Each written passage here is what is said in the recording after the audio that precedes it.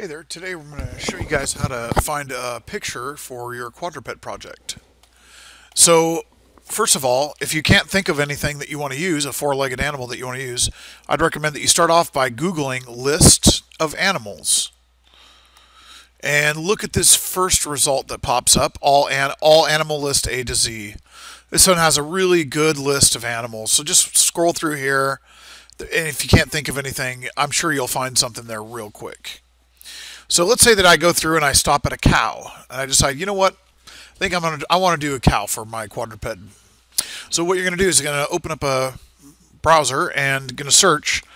So for me, I'm going to search cow line drawing. So whatever you want to do, just type line drawing after it. Go to images. Now not everything's going to work. Even if it is a line drawing, you have to have certain ones that work better than others.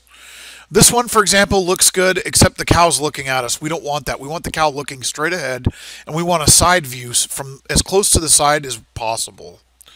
Here's another one. This one would probably work just fine. This one wouldn't work, even though it's kind of a cartoon. This cow's looking at us. Remember, the cow needs to be looking straight ahead. This would be an example of one probably wouldn't work either. The cow's looking at us, and it's missing some important details on the face. This one would work just pretty close. This cow's kind of looking at us. You know, this one's a really good drawing. I think I'm going to use that. It's borderline on too dark. I got to be careful that I can still see the pencil when I draw my shapes over the top. But this one would work. So what you're going to do as soon as you're ready and you found one that you like and that works for the assignment, you're going to go to View Image. And you need to click that to get this on the screen with nothing by it, just black on the sides. Then you're going to right click and save image as. And you're going to navigate until you get into the turn-in folder for your class.